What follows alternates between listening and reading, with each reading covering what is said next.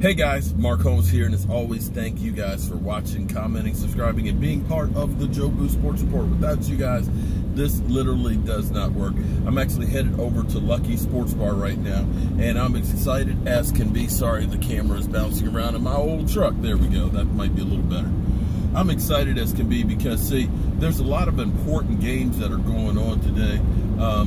The game, of course, because it's Cowboys versus the Dolphins, originally was scheduled to be on Fox as a nationwide game, but they realized that it probably isn't going to be that good. But that's okay because we got the Eagles going off at the same time in a very important game against the Lions. We can keep an eye on that one, as well as we've got the Giants taking on Tampa Bay. You know, so the nice thing about being at Lucky's is, one, I can relax and just focus in on the game. I don't have to worry about cooking 8 chicken wings and everything this morning because 1 o'clock games, I'm sorry, but you get pressed on trying to get everything together. You know, when we got the 4 o'clock or the night games, it's a little easier because I've got all day to kind of get together. And after the last 2 weeks, I am actually happy to let somebody else do the cooking and the serving for me for once, so I can kind of relax a little bit more. But this is what it's all about. You know, whether your team is winning or losing, I'll tell you what, I'll take having a losing team over no football at all. And I know that's how you Redskin fans and Giant fans are feeling right now, but understand, it's still a long season. You never know what might happen or what player that you don't think anything about can step up. Because if you're the Jacksonville Jaguars right now, you're feeling a lot better about this rookie, Gardner Minshew.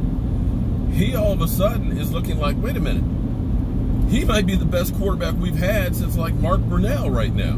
Because what you had before, oh lordy, and then spending all the money you did on Nick Foles, you know, maybe all of a sudden you've got a quarterback. Now this is an amazing statistic right now.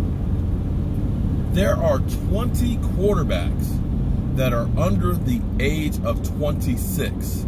This is the youngest quarterbacks to ever play in the NFL. Quarterbacks, wow, we've had a complete turnover here because, you know, when things happen, it's funny how things kind of go back to an equilibrium. You know, things will swing too far one way, then it'll swing back the other way, but eventually it comes back to center.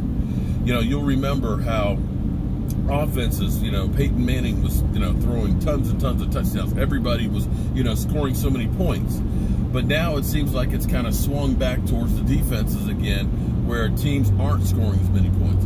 And so you were looking at, you know, the Drew Brees, the Ben Roethlisberger, the Eli Mannings, the Peyton Mannings. You were looking at, of course, the Tony Romos. You were looking at Tom Brady. You were looking at all of these older quarterbacks. Matt Castle is still around, believe it or not. All these older quarterbacks where teams were relying on these aging veterans. Now, all of a sudden, those guys can't stay upright on the field. They're getting long in the tooth, and now all of a sudden, because teams have been focusing in on having all these veteran presence and things, and not having money to really have a veteran backup, and basically, let's face it, most of the veteran backups, if they were any good, would be starters. They have young drafted quarterbacks as backups. So now all of a sudden you lose all this first tier quarterbacks, and now you're relying on the young pups. So maybe what we're seeing now all of a sudden is the changing of the guard of NFL quarterbacks. So we got a lot of young guys. You know, we got the Daniel Jones starting. We've got, of course, my quarterback Dak Prescott, only in his 4th year. And you see my power of 4. I am superstitious. Believe it or not, I know it's crazy that I'm superstitious, but I've had a Power of 4 t-shirt under my jersey the last 2 weeks. And so far, Dak Prescott, just like with Jobu, having a Dak Prescott who's been touched by Dak Prescott jersey on, has stayed healthy. So I'm going to keep running with this thing until it doesn't run anymore. So hope you guys join our live stream. We'll be at Lucky's. E2 Blue's supposed to come, but you know, E2 is always late. I love you, dog, but you always show up late. And I'm not sure who else is going to be able to make it there. Rashid might, but we'll see. Either way, if it's just me and Jobu, we're we're still going to have fun because I've got all of you guys.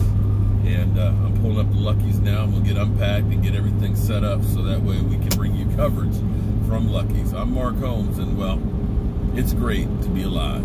I'll see you